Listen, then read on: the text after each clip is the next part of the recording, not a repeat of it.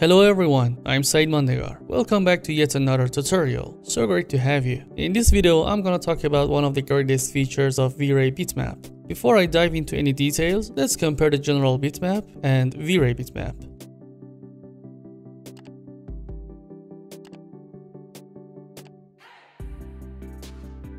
As you see, V-Ray Bitmap has a mapping source that allows us to connect different maps, so it would be a great help to speed up our workflow.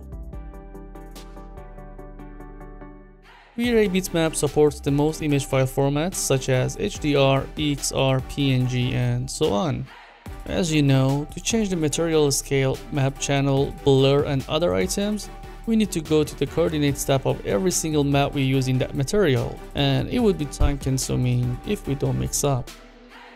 For instance, if I change the texture tiling of the diffuse map, it just applies on the diffuse map.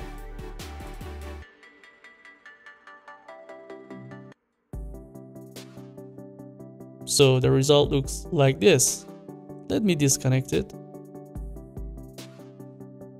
Here you see the rest of the texture styling stayed the same. Obviously, they are not going to be matched in your final render. The old solution was to go to each map's coordinates tab and update the tiling number. That is not recommended anymore. Or simply connect the nodes of the diffuse map to the mapping source node of all maps you used to create this material. Let me do it real quick and show you the result. I increased the scale of the texture just to be more noticeable in this exercise.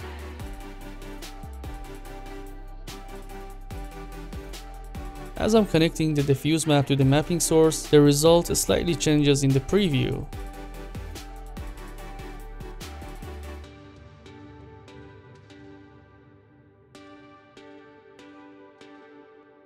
And now, if I disconnect the diffuse map, you will see that the scale of all textures stayed the same as the diffuse map, even if it's not connected to the material.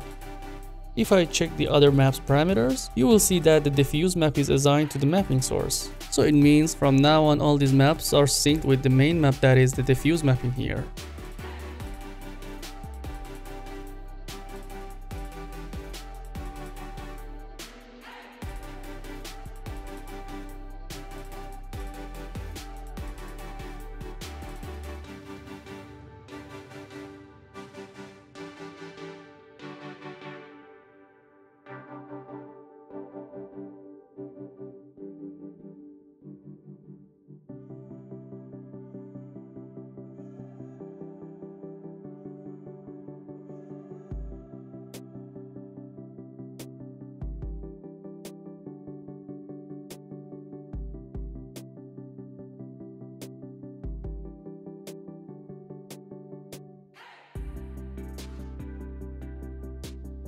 Alright, let me get back to the default numbers and take a test render to show you the results.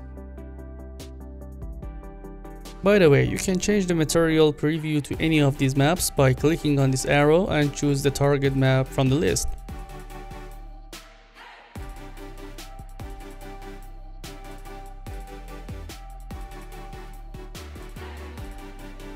And here's the result.